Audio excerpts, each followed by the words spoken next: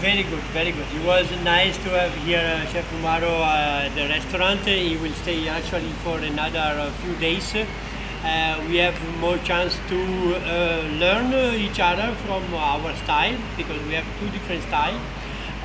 Like our general manager said before, my cuisine is more from seafood, so I grew up in a city like Genova, which was a republic of the sea. Right. Republic of the Sea, we are talking about, big fish market, every day go to the restaurant and waiting for all the fish market to sorted all kinds of seafood, at least 20-25 kinds every day, every morning, from clams to mussels, lobster, grouper, different kind of fish, saltfish.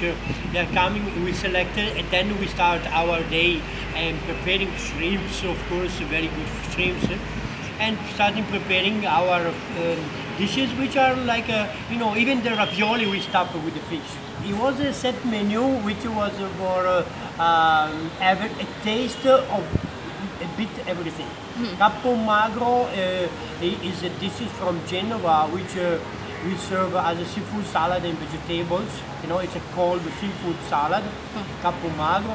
Pasta, which we are serving, is a big tortellini stuffed with herbs and ricotta, and we serve it with a walnut sauce. Marjoram. In my city in Liguria, we use marjoram, we use artichokes.